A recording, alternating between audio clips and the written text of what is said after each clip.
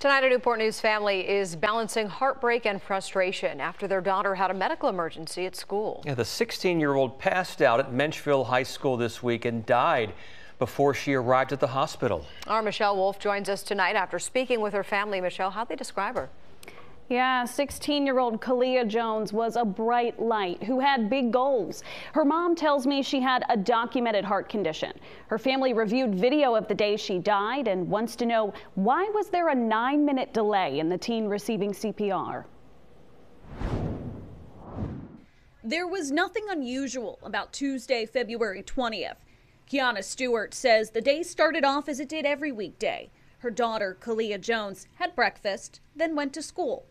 1:09 p.m. My daughter passed out at school. Stewart says the school called her boyfriend, telling him Jones fainted in the hallway. She had bradycardia and she recently had a surgery, and so they were aware of that and were given documentation. Stewart met the ambulance at the hospital, where she found out her daughter had no pulse.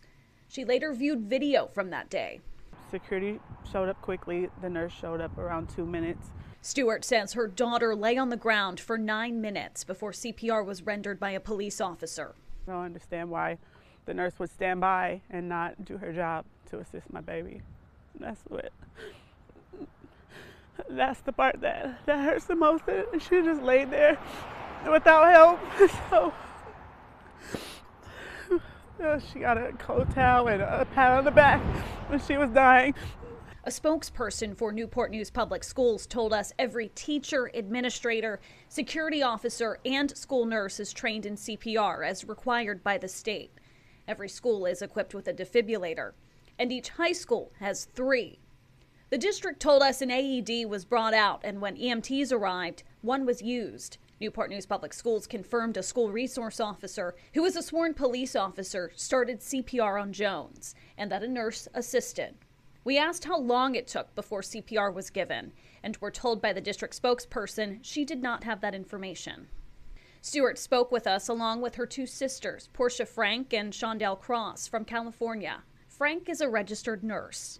All of those students are your patients. Every single person on this campus let her down. They failed. Cross works with the American Heart Association. I teach 3rd grade, and my kids in 3rd grade are learning to do hands-only CPR. While the family searches for answers, they hold on to 16 years of memories. Jones was an avid baker and wanted to be a marine biologist. She was super smart and creative and always happy. It's just bubbly, happy kid. I want to make sure that this entire community, this school district, this state, the United States, whoever we can get across to, hears her story and that changes are made in her name. Kalia's family is hosting a candlelight vigil tomorrow night at Riverview Farm Park. It's scheduled to begin at 5 p.m. across from Menchville High School. In the studio, Michelle Wolf did On Your Side.